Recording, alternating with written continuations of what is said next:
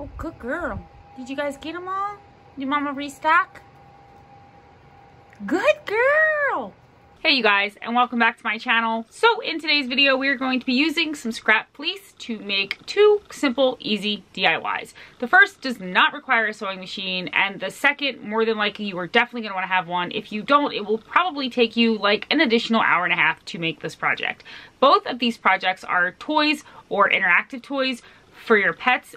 They can actually be used for cats, dogs, ferrets, guinea pigs, rabbits, and so on. They are very interchangeable among all of the little species.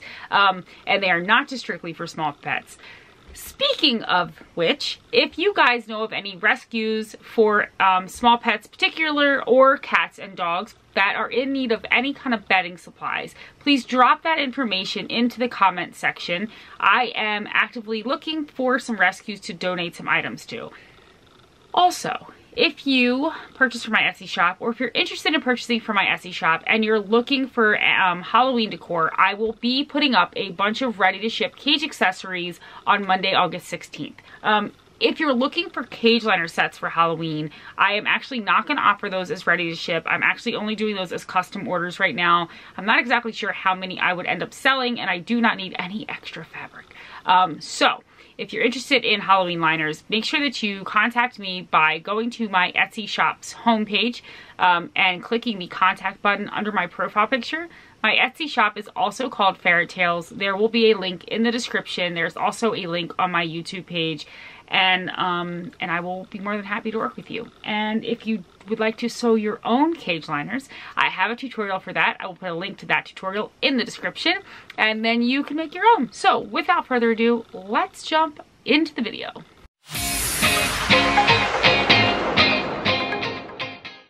Okay, so for this next tutorial, you're gonna need 4 strips of fleece, cut approximately the same length. So take your 4 pieces and grab them at the end and put them on top of each other.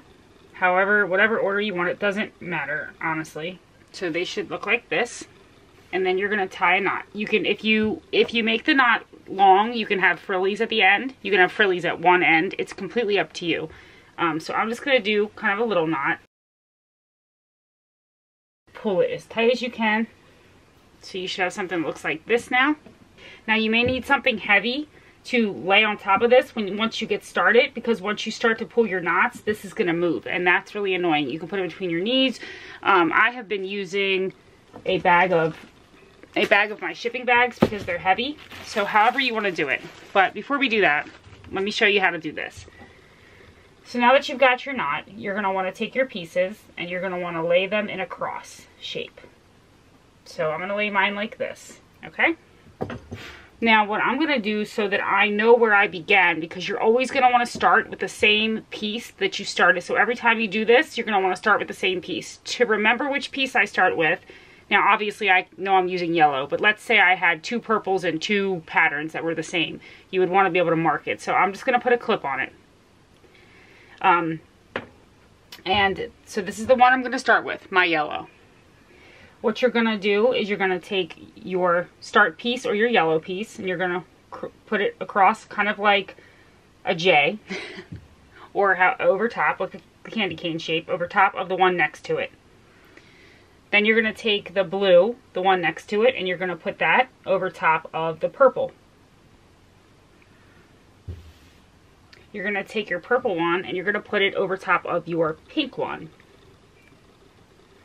And then when you get to this pink one right here, you need to put it underneath the hoop. So put it over top of the purple and bring it up underneath the yellow. So if you guys can see that we are starting to create a box. And what you do now, I'm going to put my arm on this piece here, sort of. You're going to want to pull this. You're trying to create, you're going to pull this really tight. So what I'm going to do, I'm going to put something on that end. I'm going to pull these into a knot, into a square knot. See how it's starting to form that square? That's what we want. And we want to pull these real tight. So once you've pulled it, you should have something that looks like this. Okay, and we're going to do it one more time till we bring it back, and then after this we're going to fast forward the video. Okay, if you notice the piece that you started with, it has moved a position. So now it's in front of me. We're going to take that piece and we're going to cross it over top of the one next to it. We're going to take this one at the top and we're going to cross it over to the one next to that. We're going to take the purple and we're going to cross it over top of the pink. We're going to take the pink and cross it over top of the purple. And then we're going to go up underneath of your yellow like this until we create this box. And then we're going to pull these until the box is tight.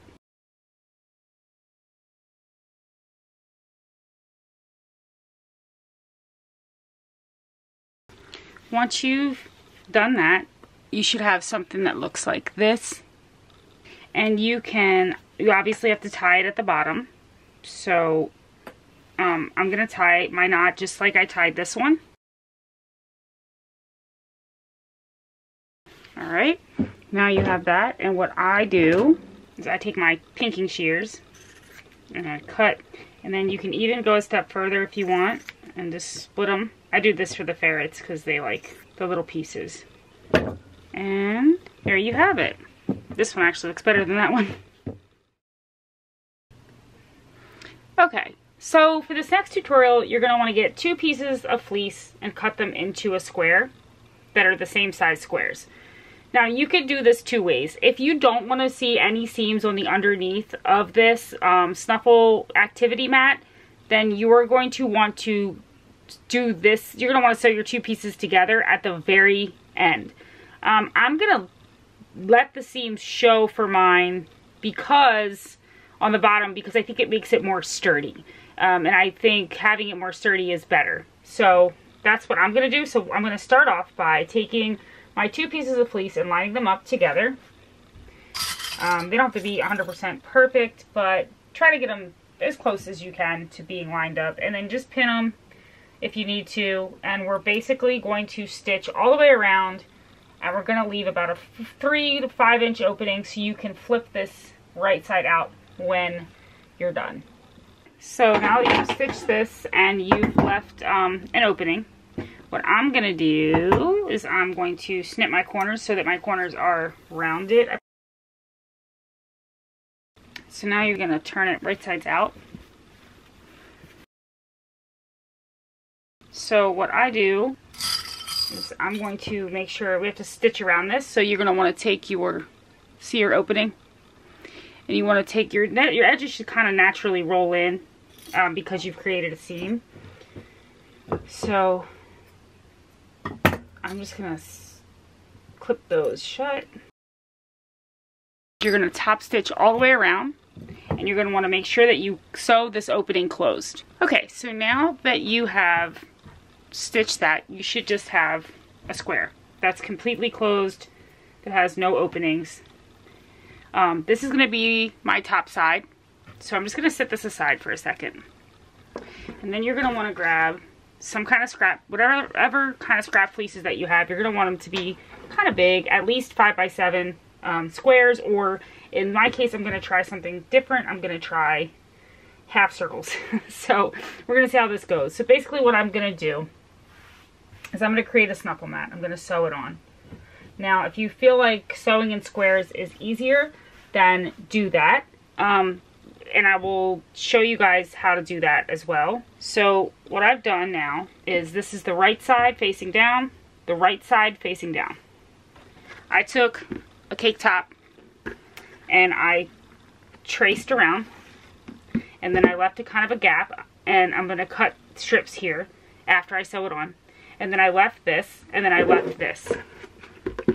Now what I'm going to do is I'm going to cut those, and I'm going to sew them into the corner of my Snuffle mat. So let's cut these first.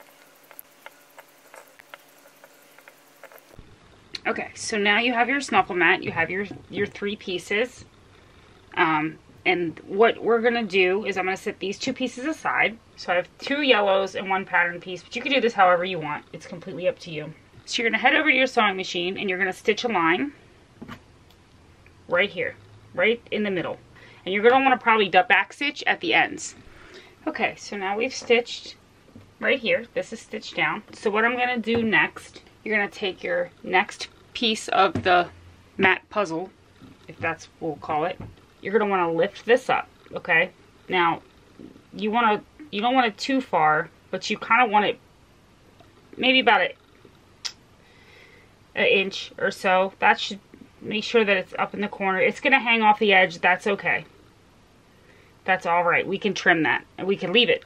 So now that you've got it about this far apart, you want this to be over top of here. And then you're gonna do the same thing you did here. You're gonna wanna stitch from here up. So keep it about, just stitch about a ½ inch in, or an inch in. So now you've done that, so you should have, it should look like this. Your back looks like this. Now we're gonna do the last piece. Okay, so now that you've got all that stitched, I'm gonna trim off the side edges. See how it hangs over? I'm gonna cut that off. Now what I wanna do is, first I'm gonna cut this, but not your stitch lines.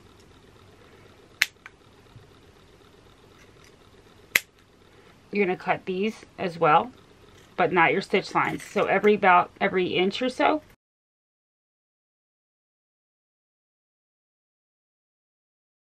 Alright, and then just kind of wiggle it around.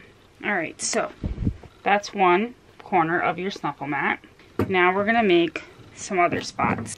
I have cut 6 more pieces, 3 of these, and there's a third one right here, and 3 yellows. And what I'm gonna do is I'm gonna set one of these 3 packs aside, and I'm gonna line these up, and I'm gonna stick them right here. I'm gonna go over to the sewing machine, and I'm gonna go sew straight down the center of this. Okay, so now that you've sewn down your center right here, you're gonna take the other piece that you made, the 3 pieces, you're gonna flip this backwards, and you're gonna kind of put this up against here a little bit. And you're gonna stitch down the center. So now you should have something that looks like this. And you can do this as far down as you want. This could go on for as much of it as you want to, but what we're gonna do now, just to give you an idea of why we did all that, we're gonna start on this end. I'm gonna try to get over here. We're gonna cut up to about here. Now you can use straight scissors if you want to. I am a fan of the cute little scissors.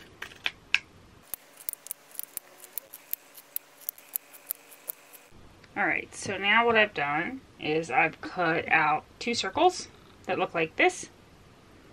I'm going to put one here, and I'm going to put one over top, and I'm going to sew an X through the center of it. So this is, there's little pockets here, and there's little pockets here. So there's 4 little pockets that you can put treats in. One of the other things I want to put on here, and I'm going to delint this in a second, is I cut a little square. It's just a square. And I'm going to stitch it on, and I'm going to stitch all the way around the whole perimeter of the square. And then I'm going to carefully cut an X in the center after I stitch it on. For this little pocket that we created right here, we need to cut a slit. So make sure you don't cut your blue. So you're going to want to kind of pull this up and just gently just cut this piece. You could even probably cut this before. Alright. And this is great for little small pets because they can get into side of there. So that's for that. So now I've taken and I've cut 3 pieces, each a little smaller than the other. I'm going to put them on here like this. Alright, so now I'm going to stitch a line right down the center of these 3. So I stitched down here. I'm going to actually cut this a little bit. I'm just going to trim this up a little. And I think that that's all I'm going to leave on my mat for now. But you could absolutely add as much as you want to this, however much. And you could go on and on. You could fill the entire thing if you wanted to. Okay, you guys. Thank you for watching. If you like this video, please click the like button. If you're not subscribed, please subscribe to my channel. Click the notification bell so you never miss an upload. And I will see you next time.